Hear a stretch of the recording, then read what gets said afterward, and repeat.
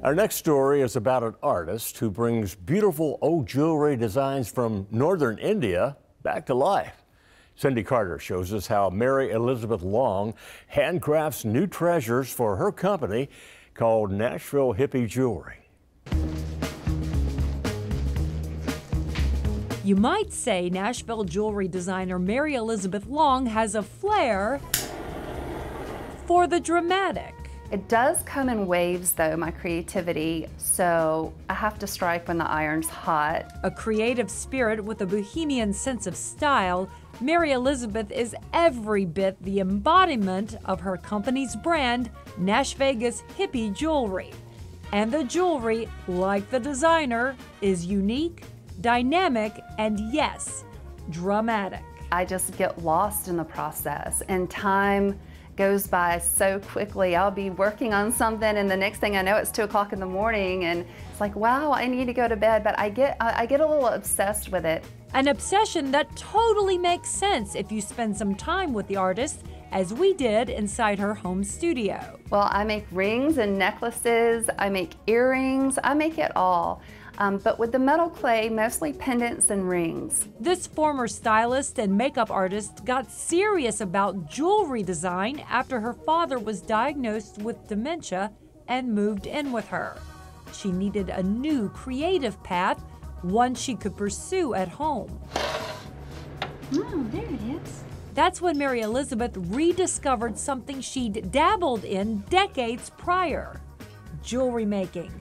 As an added bonus, it was also something she could do with her dad. I got really excited about all the different things I could make, and I found a guy down in New Orleans, and he had all this beautiful jewelry, and I asked him what the medium was, and he said metal clay, and that was my introduction to metal clay.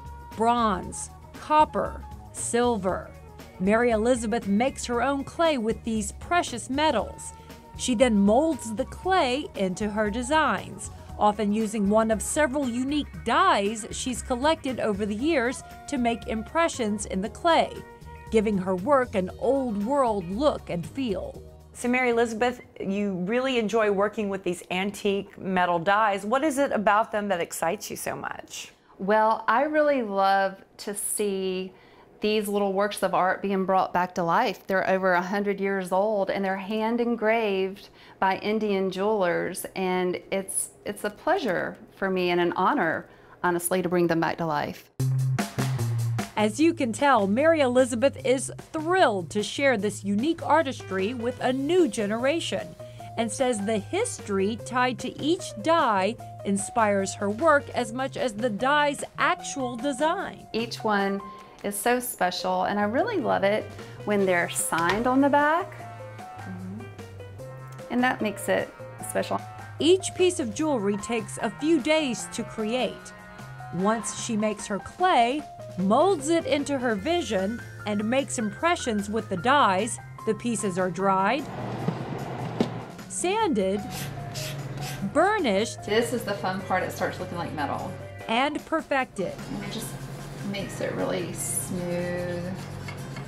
Then it's off to the kiln, which Mary Elizabeth admits was initially pretty intimidating. But now she can't wait to see how the pieces turn out. Ooh! Once you burn off the binder, you just have the metal left, and then you put it in carbon and you fire it at between 1500 and 1800 degrees, and that makes the metal center, and it becomes a piece of metal and a piece of jewelry. It's a process that makes this designer's modern jewelry again look and feel as if the pieces have been around for decades. Mary Elizabeth can certainly fashion her precious metal clay into a variety of pieces, but admits rings and pendants work best. That's because this material has some weight to it. I like to make big pieces, so it can weigh up to 50 grams, it can weigh 100 grams, but it just depends on the piece that I'm making. And the jewelry she makes does make a statement. One-of-a-kind, handmade adornments that have also caught the attention of a few prominent Tennesseans. Miss Jeannie Seeley, who's an Opry star, she's worn some of my pieces. Jared James Nichols, who is a blues guitar player, he wears some of my jewelry and a lot of musicians around town. Not bad for a self-proclaimed Nashvegas Hippie, a free-spirited jewelry designer with a flair for drama. And I just turn my music on and I just start creating, and it's really exciting.